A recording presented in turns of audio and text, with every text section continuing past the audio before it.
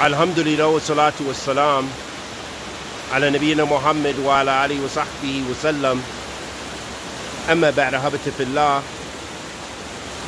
Asking and begging Allah subhanahu wa ta'ala for guidance continually is the affair of the mu'min. It's the affair of the believer, meaning that the believer should concern his or herself with begging Allah subhanahu wa ta'ala for guidance and forgiveness constantly. And there are so many ayat and hadith to show us that that was a sunnah of the Messenger sallallahu alaihi wasallam, that he sallallahu alaihi wasallam asked for forgiveness more than 70 times a day, and in another narration more than 100 times a day sallallahu alaihi wasallam. And that's the shan, that's the affair of the Prophet sallallahu alaihi wasallam. Likewise, the Prophet sallallahu alaihi wasallam used to also pray in the depths of the night until his feet swelled. And say, when asked about that by Aisha radiallahu ta'ala anha, he sallallahu alayhi wasallam responded by saying, Allah akun abdin shukura, kama qala Nabi sallallahu alayhi wasallam. Shouldn't I be a grateful slave? Shouldn't I be a grateful slave? This is the Prophet salawatu rabbi wa salamu alayhi, because Aisha radiallahu ta'ala anha, she was mentioning this to the Prophet sallallahu alayhi wasallam, saying, hey, you've been forgiven for what you did in the past and whatever you will do in the future. Subhanallah. You know, why are you putting yourself through these great acts of ibadah, but also an aspect of torment or difficulty, mashakka. This is some difficulty. You know, your feet are swelling. And the Prophet ﷺ said, shouldn't I be a grateful slave?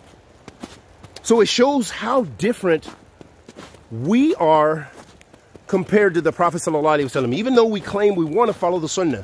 And all of us, as long as we're not the people of nefi, you know, the people who negate the sunnah of the Prophet ﷺ, then we all, even Ahl Bid'ah, many of them, they claim or they want to follow the sunnah of the Prophet ﷺ, but very few of us are really grateful to Allah subhanahu wa ta'ala like that. You know, it's for many of us, it's difficult for us to do the wajib.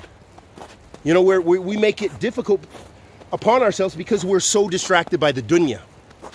And a lot of times we're just ungrateful to Allah subhanahu wa ta'ala.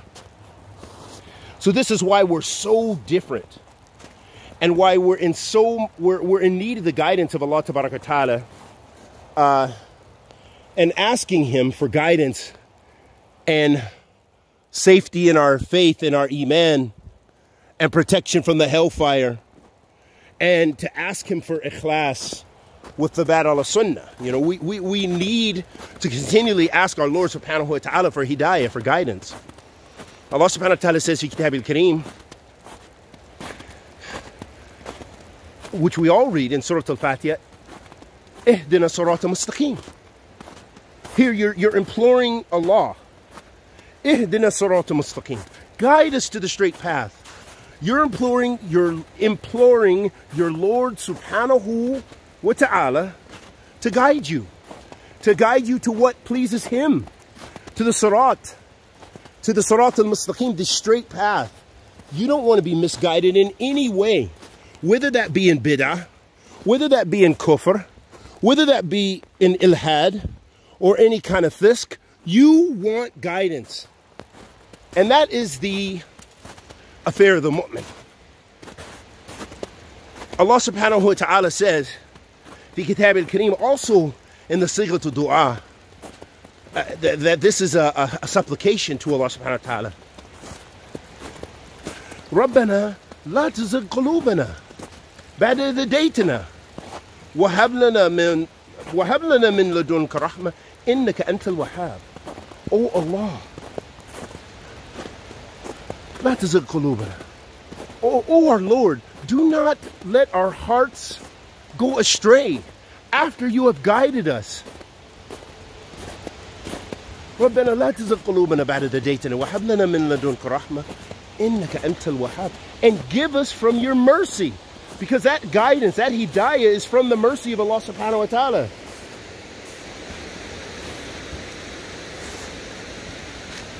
You're asking Allah subhanahu wa ta'ala for guidance and for thabat. Because He's given you the guidance to Islam. He's given you the guidance to Iman.